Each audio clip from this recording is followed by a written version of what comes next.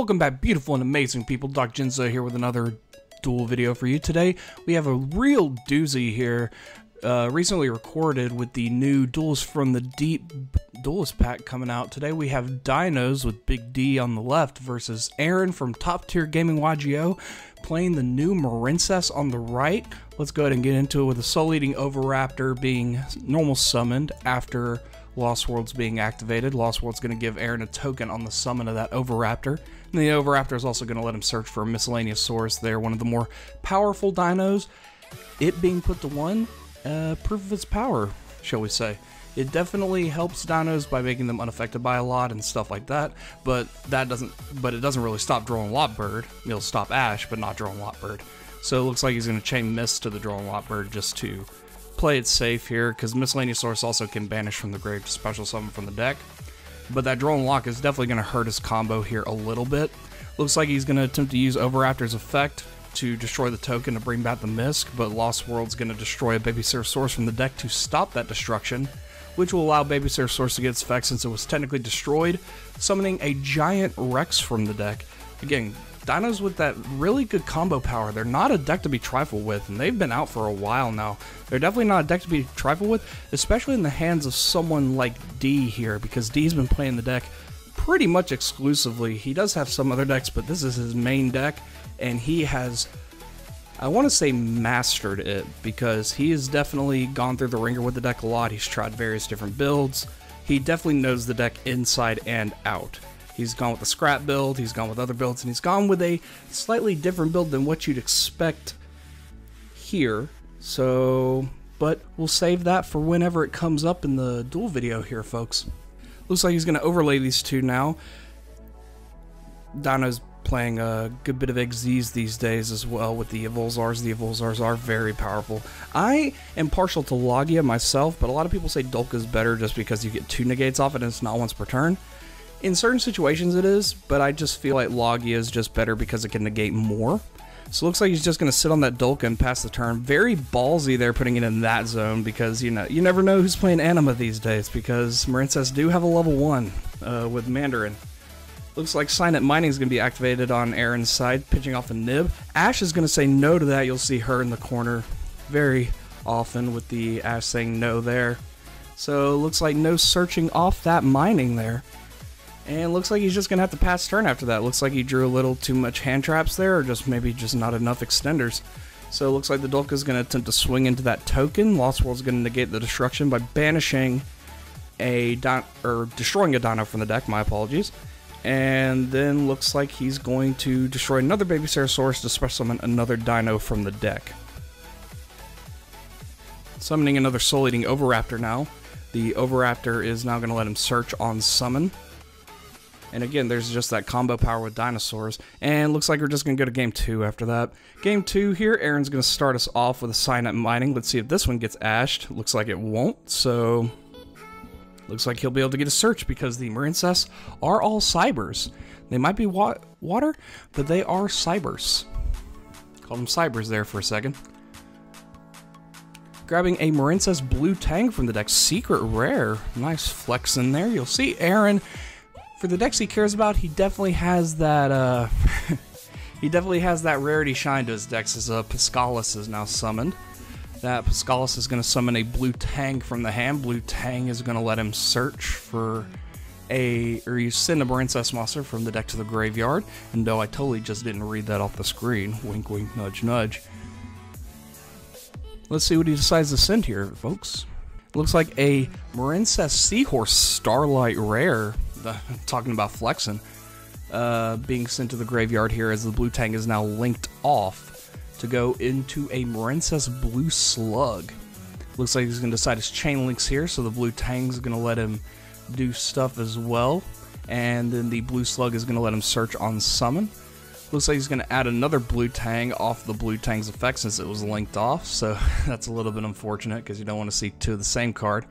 And then Blue Slug is going to add that Seahorse right back to hand. And the new MARINCESS cards are just very good for the deck. The amount of extension you get is pretty crazy and stuff like that, which we'll definitely see with this in this duel. Good showing for the deck here, as Seahorse is now special summoned. off its own effect, linking it off now to go into the MARINCESS Sea Angel. Don't know why you want that Starlight off the board so soon there, Aaron.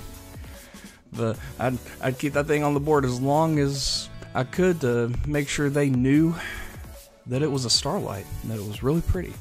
So the Sea Angel is now going to be summoned off that Seahorse, which will then add the Battle Ocean to his hand. Battle Ocean being a very integral card to the deck, a cornerstone of the deck, shall we say, making things equipped with the Crystal Heart Link unaffected, and basically just making the MARINCESS Link monster a big old boy, as it is very, very big because Battle Ocean boosts their attack for how many MARINCESS you'll see. As we now go into thinking about a Splash Mage there, opting to go into Coral Anemone here. Coral Anemone being one of the more expensive cards for its reprint, and then activating the Battle Ocean. So he's not going to use the effect of Battle Ocean just yet with the Coral Anemone because that's not really your boss monster there. So it's like Coral Anemone is going to special summon the new MARINCESS, one of the new MARINCESS cards, Spring Girl from the graveyard. But now he is locked into waters, I believe, because of that. But that's not going to be a problem because he goes into a Bahamut Shark from the extra deck. Detaching one material to special summon a rank 3 or lower water Xyz. Going into a Totally Awesome here, just all the effects on the screen at once here. Totally Awesome, adding that little extra negate just in case D has that nib. As he goes into a MARINCESS Marbled Rock. Interesting that he did not go into the new one, Coral Triangle, but Marbled Rock definitely also has some very good effects. It's not as bad as some people make it out to be. I know some people that just don't like the card, but I think the card's pretty decent, and as you'll see here, why it just adds a little bit more extension here as it's going to add back that Seahorse to hand here. And again, just refilling his hand with that MARINCESS is pretty crazy. Using the Spring Girls effect now to banish a MARINCESS monster from the graveyard to special summon itself. Again, just that extension to go into links. It's like AIs, but just water. Linking off now into a Aqua Argonaut. Here's one of the newer cards, Aqua Argonaut. Very, very, very good card. So, interesting that he did not go Crystal Heart first, because Battle Ocean will make the Aqua Argonaut unaffected by everything if it has Crystal Heart equipped. But he definitely has a plan here, as Battle Ocean is now going to equip 3 from the graveyard to the Aqua Argonaut, and Aqua Argonaut lets him basically negate an activated effect of a spell or trap by special summoning one of those equipped MARINCESS, which is very, very good, because some of them do get effects on their Link Summon, but also just because it adds an extra body to the board on top of a negate, and then he also has that Totally Awesome on the field. Drawing for turn now on D side. Let's see if he has any way to break this board. Activating a Lost World to start us off here. Lost World being a very, again, it's also, like Battle Ocean, it's not really a cornerstone of Dinos, but it's very, very, it helps you get your combo pieces way, way faster. Looks like he's going to attempt Aqua Argonaut here to negate that Lost World, but on second reading of the Aqua Argonaut, he's going to decide not to here, because it only negates the activate effect, doesn't destroy the card, so looks like he might need to use Totally Awesome here, which he does indeed do. Then adding the Spring Girl back to hand off the effect of Totally Awesome. Special summoning a Pankratops here on D side, very, very good play here. Hitting that Battle Ocean by tributing it. Very interesting play. Aqua Argonaut does lose its buff because of that now. And so it'll go back to just being a, I believe, 2300. It's interesting that he decided to hit the Battle Ocean instead of the Aqua Argonaut itself, though, because the Aqua Argonaut is indeed affected by most things. Activating Fossil Dig now. Gonna go get a level 6 or lower dinosaur monster from the deck to the hand. Adding a Miscellaneous Source, Drone Lock being activated again. The brutality of those hand traps there, folks. Activating Miscellaneous Source in the hand, pitching it to grave. And then banishing 2. Looks like he's going to activate the effect of UCT in the hand to special summon itself. I don't really see a hard summon to UCT these days. They usually go for the pill, but when you got to, you got to. And it is a very effective play there, as he does indeed attack the Aqua Argonaut for 3,500 over 23 for a total of 1,200 damage. And then adding the Battle Ocean back to hand off the various effects of his stuff that was sent to grave. And let's see if D has any follow-up here. Looks like he doesn't have any follow-up there, so it looks like he's just going to pass the turn. Aaron's going to draw for turn now. His hand is refilled. He's ready to go. Let's see if he has anything to start us off. He did get that blue tang last turn. Activating Battle Ocean once again. Looks like he had another one. Well, no, it just got back off Auto Argonaut. That's my bad. But Blue Tang is now going to be normal summoned using the effect to dump a MARINCESS monster because there's nothing like deck thinning in this game here, folks. Sending a MARINCESS Mandarin, very good card. There's that level 1 that we were talking about. And then UCT is going to activate, destroying the Water Enchantress in the hand to flip that Blue Tang right over. And the Blue Tang will be flipped over. Special summoning a MARINCESS Spring Girl now by banishing a MARINCESS monster from the grave. Looks like he's going to banish that Marbled Rock. You can see Aaron here looking at his grave a couple times there. He's, well, I might have cut it out the video, my apologies. But as you can see, he's thinking 3 moves ahead, 5 moves ahead here, which is very integral, especially in matches like this, when you don't know what kind of follow-up your opponent has, even if they just have the 1 card on the board, because that MARINCESS, or that Water Enchantress in the grave, is definitely going to be a factor later on. So, looks like he's going to go into a Blue Slug here, and then get a Blue Tang back from the grave. Special summoning MARINCESS Seahorse now. Again, that starlight just so pretty, especially on camera. Wish I did my high definition camera to get the full shininess of the card. Thinking about a Splash Mage there, but thinking better of it. Going into Splash Mage regardless here. 2 Cyberus monsters. You'll see this card a lot in AIs, but it can also be played in MARINCESS because it is a water. So it looks like he's special summoning a Cyberus back from the graveyard. Sorry, I had to diary them out there. Maybe this whole video, who knows. But it looks like he's going to link those 2 off and go into a MARINCESS Coral Anemone again. Coral Anemone is going to let him special summon from the graveyard. Let's see what he decides to get here. Looks like he's going to get that Piscalis. And perhaps get the effect of the Piscalis. Yes, indeed. That's going to special summon the Blue Tang in his hand. Blue Tang. Very shiny Blue Tang. Very secret rare Blue Tang. As he decides to link those 2 off to go into a MARINCESS Crystal Heart. Now this one is another cornerstone of the deck because that Battle Ocean says anything equipped with Crystal Heart is unaffected by your opponent's cards.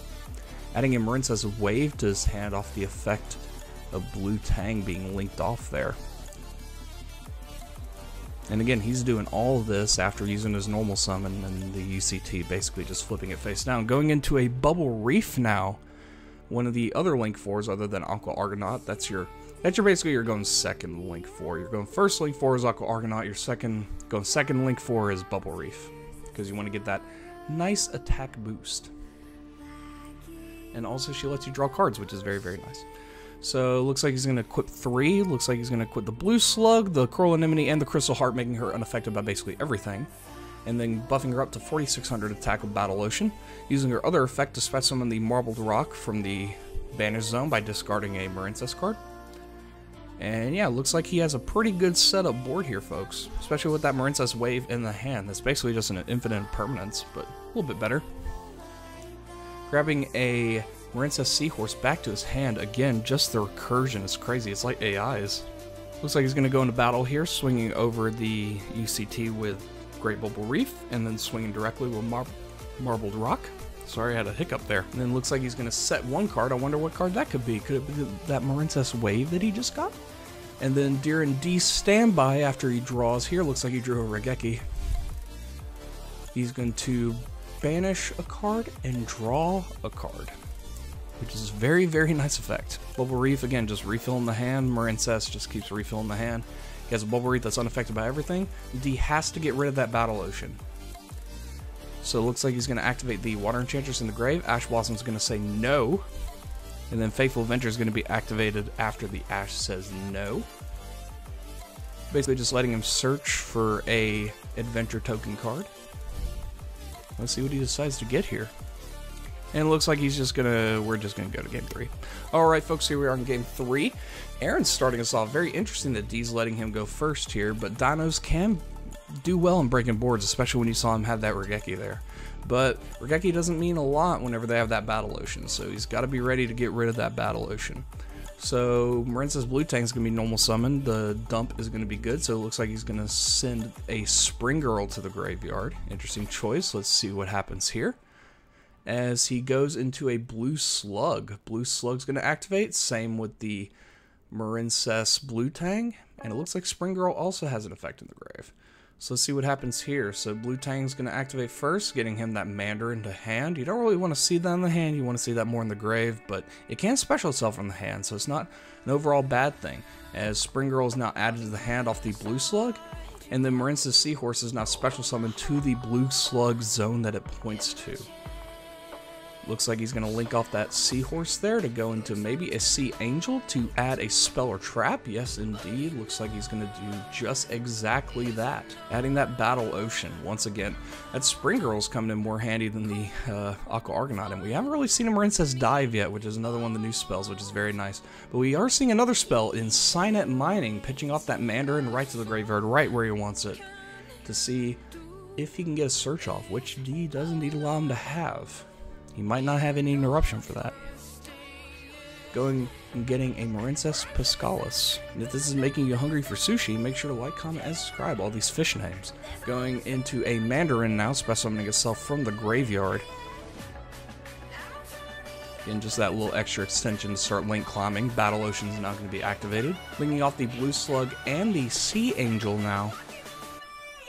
To go into possibly a Link 2. Yes, indeed, going into another Coral Anemone. Very good card.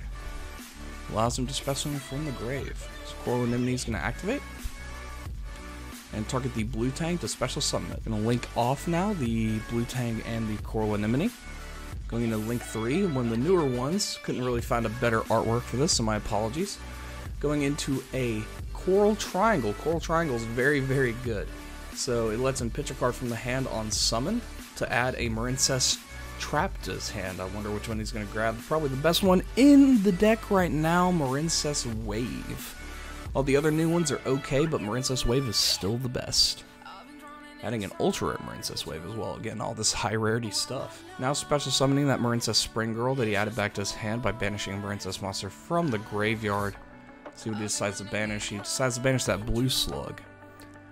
Now linking off the Mandarin and the Spring Girl. Mandarin's going to banish herself since she used her effect to go into a Crystal Heart. Looks like he learned from last game where he wants that Crystal Heart to be equipped so the thing is unaffected. Looks like he's going to mill 2 there off the effect of Spring Girl. Then he's going to link off the Coral Triangle and the Crystal Heart to go into an Aqua Argonaut. Kind of like how they made her look like a ram too. Just notice that. So it's like the Argonauts, like Jason and the Golden Fleece. Like that. Then it looks like he's going to equip that Crystal Heart, a Coral Anemone, and a Sea Angel to the Aqua Argonaut.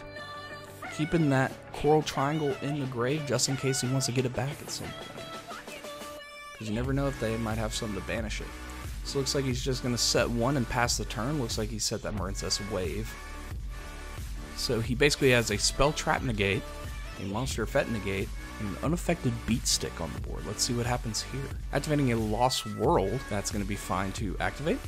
Baby Ceratosaurus is going to be normal summoned. The effect of Lost World is going to attempt to trigger, but Aqua Argonaut is going to say no to the activated effect. Special summoning the Coral Anemone out to negate that activated effect. Again, just gives you a negate and a body on the board. It's kind of crazy. That Battle Ocean says all his MARINCESS gain 200 attack, and gain 600 attack for each MARINCESS card equipped to it. So Fossil Dig is not going to be activated to search for a level 6 or lower dinosaur. Adding a Megalo Smasher X. Very interesting. I did not know he put that into his deck, but let's see what happens here. Pitching off Miscellaneous Saurus now to make his stuff unaffected. Or all its dinosaurs anyway, and for only this main phase. Banishing the Miscellaneous Saurus for its effect. To special summon a level 1 from the deck, let's see what he intends to grab. He intends to grab an Animadorned Archosaur. Very nice. Animadorned Archosaur now destroying the Baby Ceratosaurus to search for a double evolution pill. And then the Baby Ceratosaurus is now going to special summon. Looks like he's going to summon that soul-eating Oviraptor. Then the Oviraptor is going to activate, and no response from air in there. Grabbing a Dogoron, the Mad Flame Kaiju. I think we know where this is going, folks. Dogoroning the Aqua Argonaut now. It's basically getting rid of it, since it is not unaffected by being able to be tributed for the effect of Dogoron. Well, it's not really an effect, it's just a summoning condition, which is why you contribute it with Dogoron. Then using the effect of Aqua Argonaut now, it looks like. Never it's into Graveyard. Looks like D is now going to link off that Animadorn Archosaur into a Link Karibo.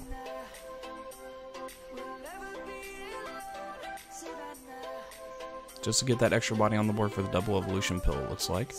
Now it looks like he's going to attempt to use Water Enchantress, since he did not use a normal summon this monster's effect this turn. So he does indeed get that Rite of Aramesir.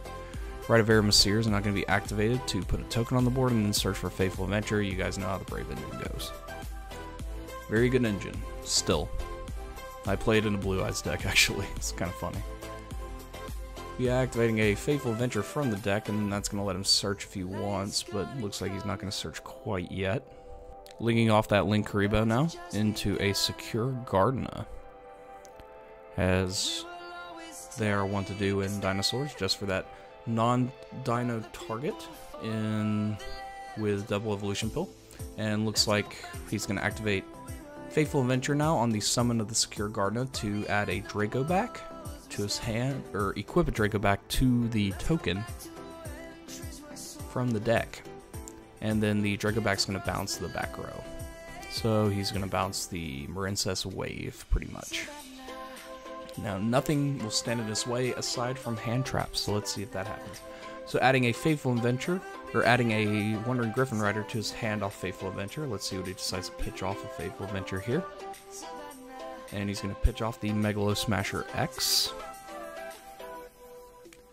And then activating the effect of Wandering Griffin Rider to special summon itself from the hand whenever you control an adventure token.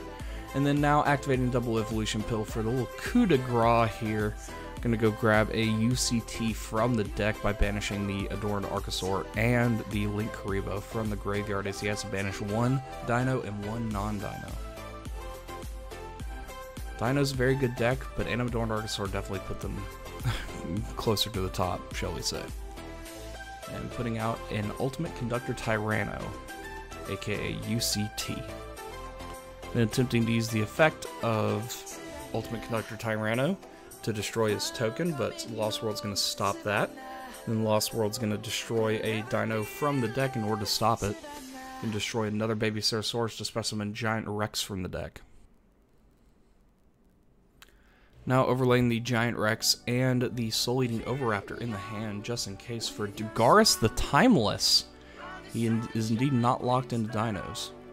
Dugaris is definitely going to help, except for the fact that it just got a Fet Veilered. So he's going to swing the UCT over the Dogoron for 500 damage. And then over the MARINCESS for another 15, since, or not 15. The math will check out later, folks. We'll just wait till the battle phase is over. Yes, he's going to swing over the Coral Anemone, since the UCT can attack every monster he controls. And then the Coral Anemone is going to add the Spring Girl back to hand. And then Gardena, Dugaris, Griffin Rider, and the token are all going to swing for damage, totaling to a total of 6,500 damage being done to Aaron this turn, due to the effect of Lost World not only making his stuff lose 500 attack, but also D's stuff lose 500 attack, if they are non-dinos. Drawn for turn on Aaron's side now. Let's see if he has a way to break this board, as he does have a UCT on the board to flip stuff, and one, basically an Omni Negate. Special summoning a MARINCESS Sea Angel and a MARINCESS Coral Anemone from the graveyard. And special summoning Crystal Heart as well, linking those two off into a MARINCESS Great Bubble Reef. Gonna be completely honest with you guys, I don't know what effect to let him special summon that many MARINCESS, so it's probably in one of the effects that I put up earlier, so I'll be completely honest there. Spring Girl's now going to be activated, banishing one MARINCESS monster to special summon itself. And then Great Bubble Reef is going to discard a blue tang to special back the Aqua Argonaut. And just rebuilding that board, pretty easy. Looks like he's going to activate a Forbidden Droplet here to now discard 2 to attempt to negate the UCT being activated. Chaining Griffin Rider. And then Lost World's going to stop the destruction of the token by UCT. And destroying a dino from the deck. Looks like it's going to destroy Petite Pteranodon. Special summon a Pankratops from the deck. Very good play there. And the Spring Girl's going to be flipped face down. Aqua Argonaut is now going to bounce the Sea Angel, or possibly not since he cannot target. Yes, indeed, Aqua Argonaut bounced the Sea Angel and the Lost World. Seeing what else he can do here. So that's time in the round. Dinos take the match.